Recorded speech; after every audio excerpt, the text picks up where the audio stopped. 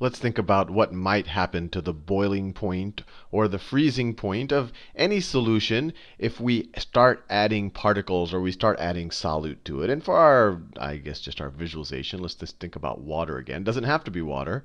It can be any solvent. But let's just think about water in its liquid state. The particles are reasonably disorganized, but they're because of their kinetic energy, but they still have that hydrogen bonds that wants to make them be near each other. So this is in the liquid state, and they have a reasonable amount of kinetic energy. Each of these particles is moving in some direction, rubbing against each other, bouncing off of each other. Now, to move it into the solid state, or to freeze it, what has to happen? The ice has to enter kind of a crystalline structure. It has to get pretty organized. So let's say it has to look something like this.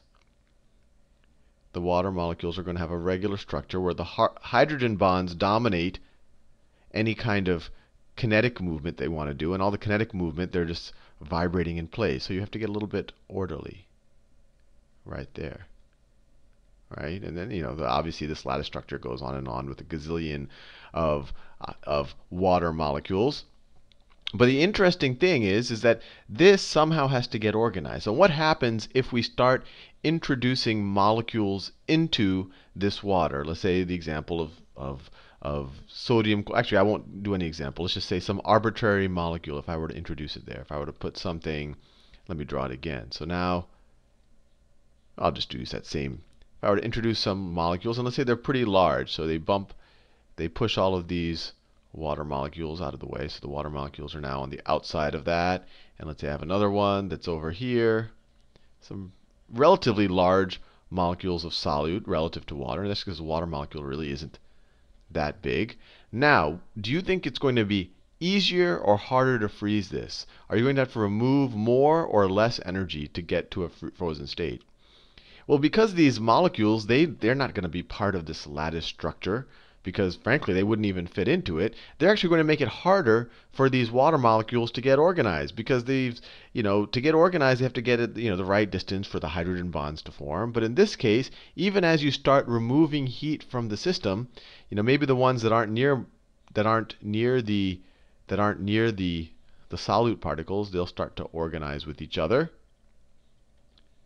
They'll start to organize with each other. But then when you introduce a solute particle, let's say a solute particle sitting right here, it's going to be very hard for someone to organize with this guy, to get near enough for the hydrogen bond to start taking hold.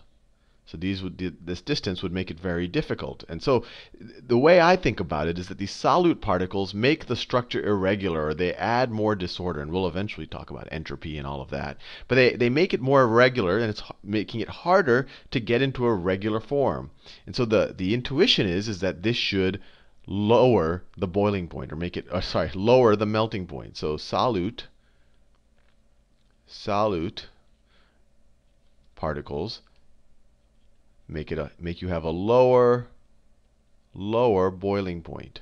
Or you have to go, let's say if we're talking about water at standard temperature and pressure, or at 1 atmosphere, then instead of going to 0 degrees, you might have to go to -1 or -2 degrees. And we're going to talk a little bit about what that is.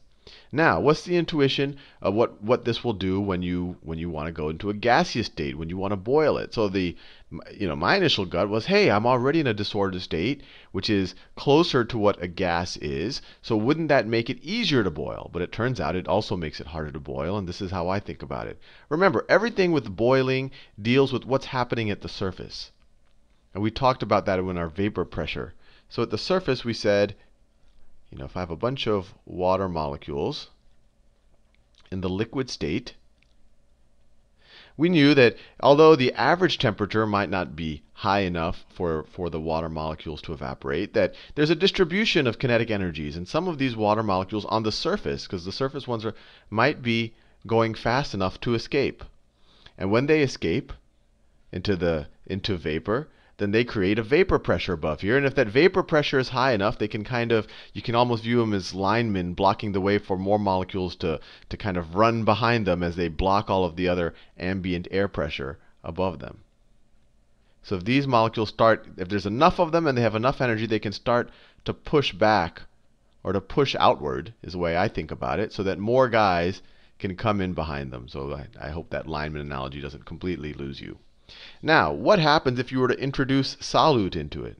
Some of the solute particle might be down here. Probably doesn't have much of an effect down here. But some of it's going to be bouncing on the surface. So they're going to be taking up some of the surface area. And because, and this is at least how I think of it, since they're going to be taking up some of the surface area, you're going to have less surface area exposed to the solvent particle, or to the solution, or the stuff that will actually vaporize. So you're going to have a lower vapor pressure. You're going to have a lower vapor pressure. And remember, your boiling point is when the vapor pressure, when you have enough particles with enough kinetic energy out here to start pushing against the atmospheric pressure. When the vapor pressure is equal to the atmospheric pressure, you start boiling. But because of these guys, I have a lower vapor pressure, so I'm going to have to add even more kinetic energy, more heat to the system in order to get enough vapor pressure up here to start pushing back the atmospheric pressure. So solute also raises the boiling point. Raises boiling point. So the way that you can think about it is solute, when you add something to a solution, it's going to make it want to be in the liquid state more. Whether you lower the temperature, it's going to want to stay in liquid as opposed to ice. And if you raise the temperature, it's going to want to stay in liquid as opposed to gas. And I found this neat, hopefully it shows up well on this video. I have to give due credit. This is from chem.purdue.edu/gchelp/solution/eboil.html. But I thought it was a pretty neat graphic or at least a visualization. This is just the surface of water molecules, and it gives you a sense of just how things vaporize as well. Is that there's some things on the surface that just bounce off.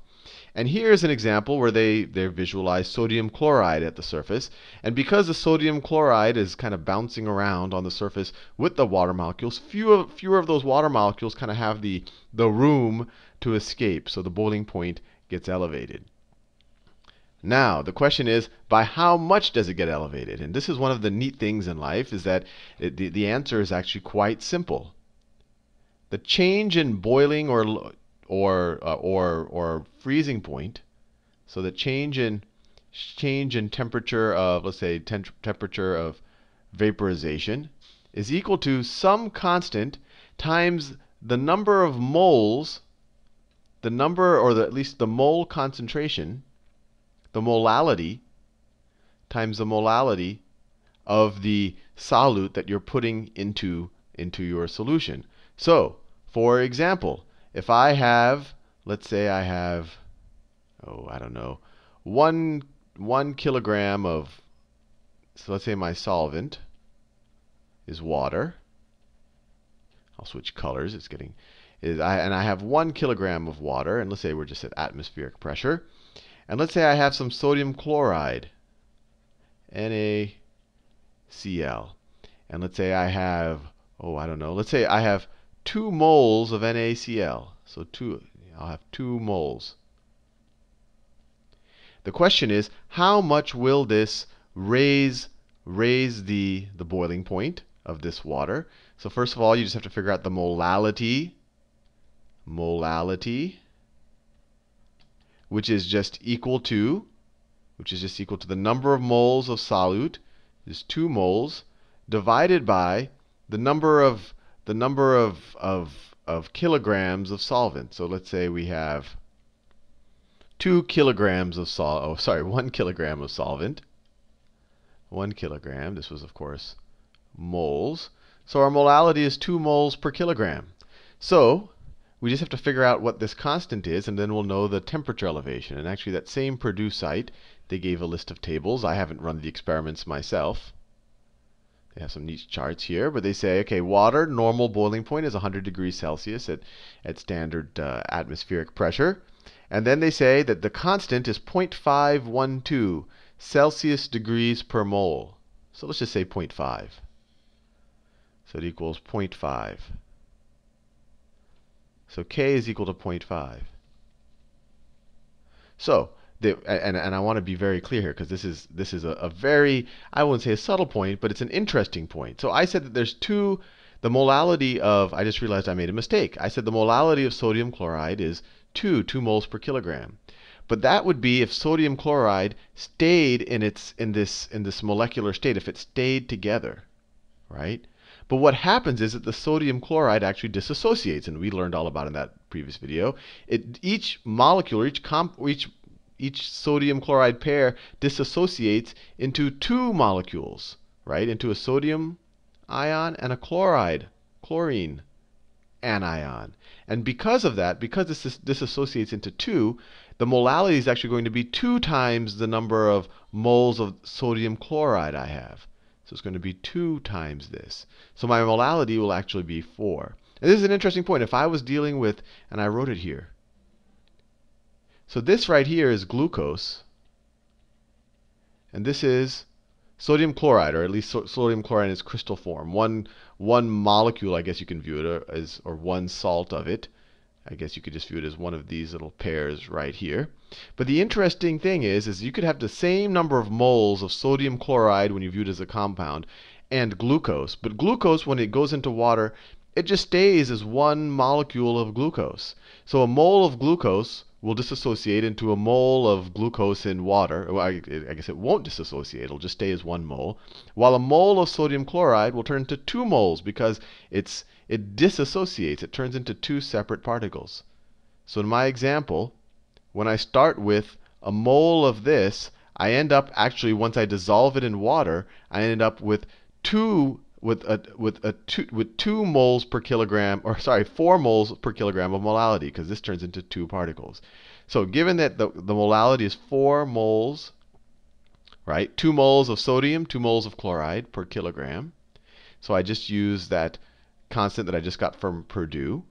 And then I get the change in temperature is equal to that constant, 0.5 times 4, which is equal to 2 degrees. So my boiling point will be elevated by 2 degrees. Now, if I had the same number of moles, had 2 moles of glucose dissolved into my water, I would only get half of an increase, because the molality would be half as much, because it doesn't turn into 2 particles.